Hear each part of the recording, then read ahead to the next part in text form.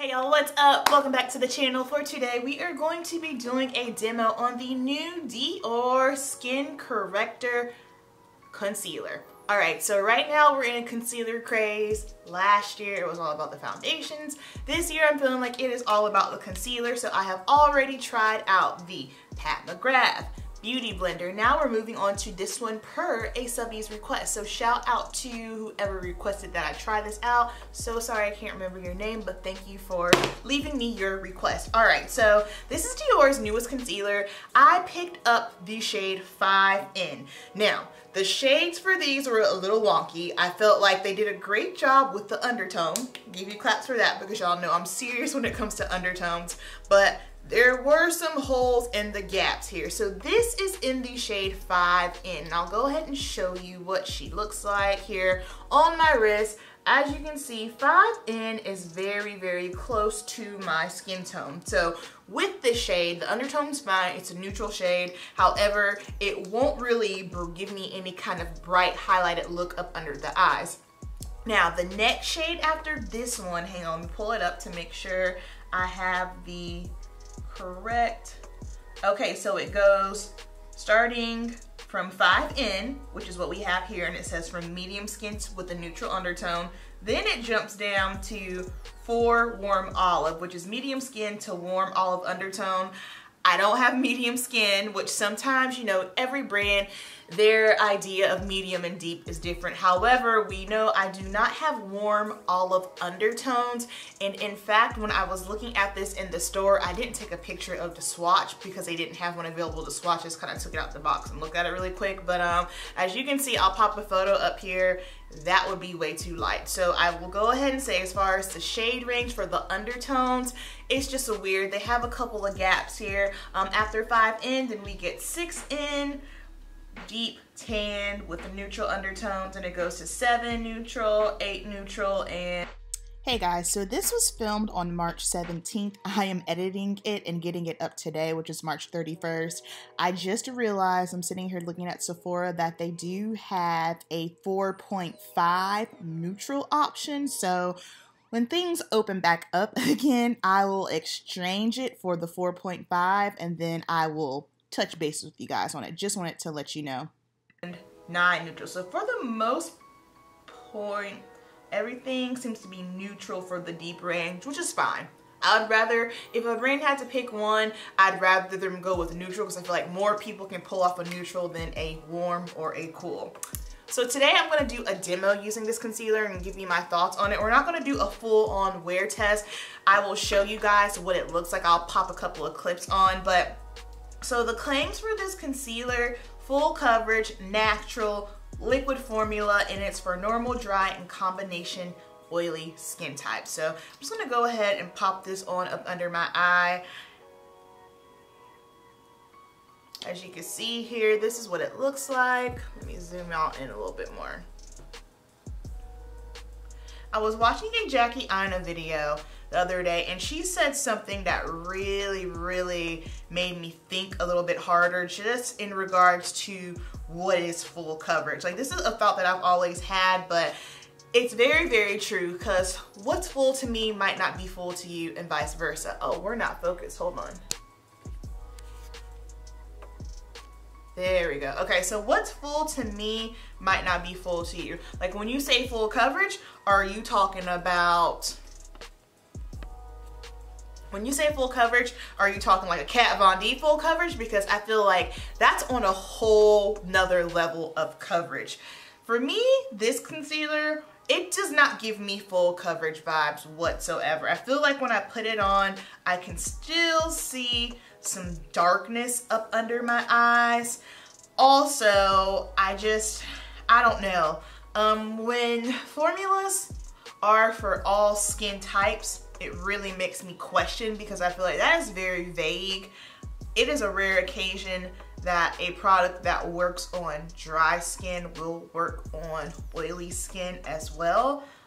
I can't think of a product that is marketed like that, and I have seen it true across the board. So that is definitely something, whenever I see it, I kind of side eye it at first. So as you can see, you guys, not quite as warm, well, not warm at all like the first Pat McGrath concealer that I have, but it's definitely a slight bit deeper than what I like to have on my under eye area. I'll go ahead and place some over here as well. As far as blendability, very easy to blend out. It won't give you any problems to blend. You can use a sponge, a brush, whatever your heart desires. And there's no fragrance, there's no crazy fragrance. I feel like the Dior BackStage, it does carry a little bit of a fragrance to it, which most high-end products do. And I wish they didn't do that. Okay, so as you can see, very, very natural finish. Not overly dewy, not overly drying either. As far as is it settling, it is not. It is laying down nicely. It's not settling how the Beauty Blender concealer was on me, but I just, you know, I feel like I could just go for some more coverage. I've tried even building it up and it just, I don't know. I feel like they kind of missed the mark just in regards to saying that this is a full coverage concealer. However, I do like the formula. We are on our way to warmer weather, so I don't think that this is a concealer that I would reach for once we crack 80-degree weather, just because I do have very, very oily skin. I'm not someone that has super, super dry under eyes. So please keep that in mind when you are, you know, taking my opinion into consideration. I do feel like, however, this is probably better suited for someone that maybe has normal to dry or mature skin. I have worn this to work and, you know, it did all right, but it wasn't anything exceptional. I feel like I have other concealers that work better. So this is the finish of it. And then while we're here, I will spot conceal as well. Ooh, way too much.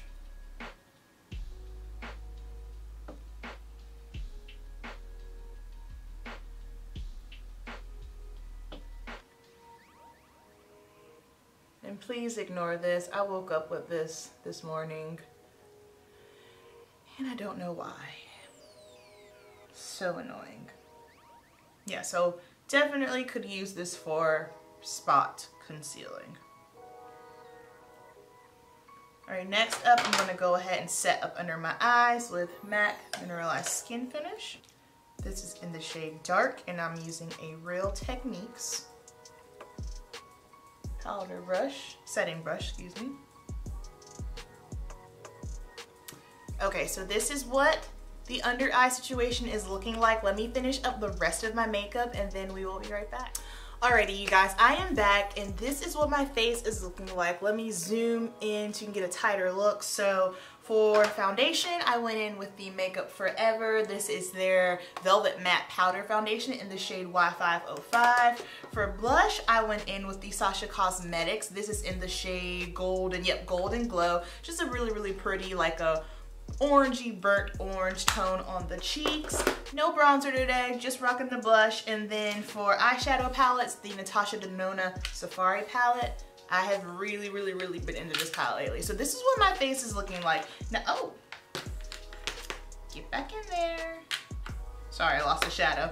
Okay, so as you can see, it doesn't look bad. It's not bad. I just feel like I look very flat. Now the reason why I did not go in with any bronzer was just simply because I have really no dimension going on my face. I feel like the under eye area is basically the same tone as the rest of my skin, which there is nothing wrong with that. This is just all for me and my preference. Everyone is different, but I would like to have just a little bit more lightness than I would have, you know, put a little bit more bronzer on to make me look more of that 3D effect. Now, as far as the concealer goes, the concealer blends out like a dream.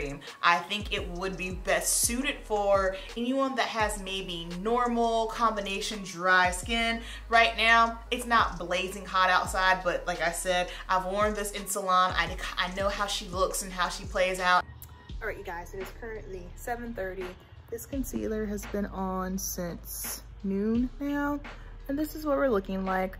Like I said, not a bad concealer. I just feel like they really missed the mark with the undertones of the shades. I feel like I need a shade just a little bit lighter than the one that I have, but here's how it wears. It doesn't wear bad. It doesn't have a crazy dry down time or creasing or anything like that. But like I said, because of the shade, it's just kind of like, eh. So yeah, just wanted to check in with you. My main con for this is I feel like they are missing a gap when it comes to the shade undertones, and the fact that, I mean, I don't really consider this like a full-on coverage concealer, especially when we have concealers like Urban Decay Stay Naked, even the L'Oreal Invaluable. I mean, there are just so many good concealers that are full coverage. And for this one, I feel like for how much was it? $32, the claims better be on point. But other than that, that's all I got for you guys. So that is my 2 cents on the Dior Forever Skin Concealer. Down below, I want to hear your thoughts. Had you tried it? Are you gonna try it? Did you like it? Did you not like it? How did it work for you? What are your thoughts on things that are marketed as full coverage, or better yet, scratch that question, what is full coverage to you? Because again, there's no right or wrong answer. It's all subjective. It's just going to vary depending on each person, all right? So you guys know the deal. Please stay safe out there. I know there's a lot going on. Stay safe, keep it simple, and I will see you in the next video. Peace.